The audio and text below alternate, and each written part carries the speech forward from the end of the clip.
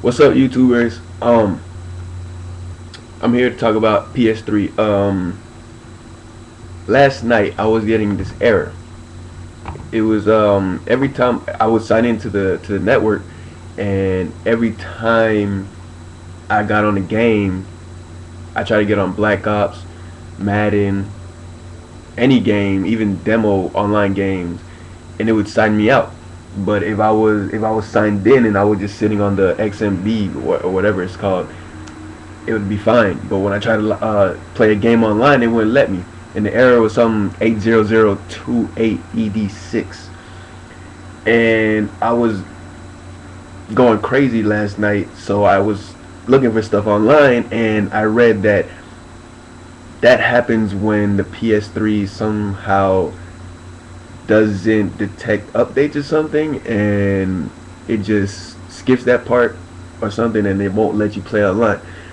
But I was looking on videos and stuff, and I figured out how to fix it. If any of y'all have the same problem, then I'm here to tell you how to fix it. 'Cause I just figured out how to fix it. I looked it up. What I did was I went to my Verizon modem, and because I use wireless, I use wireless connection. I went to the wireless modem thing, and you have to turn off your PS3, turn off the power on your modem or router, whatever you want to call it. I don't know. I'm not a technical guy, so. And you turn it off, the modem and the PS3, and any other thing you have hooked up to it, any laptop or any cell phone, whatever. And you unplug the modem then for 3 minutes. 3 minutes.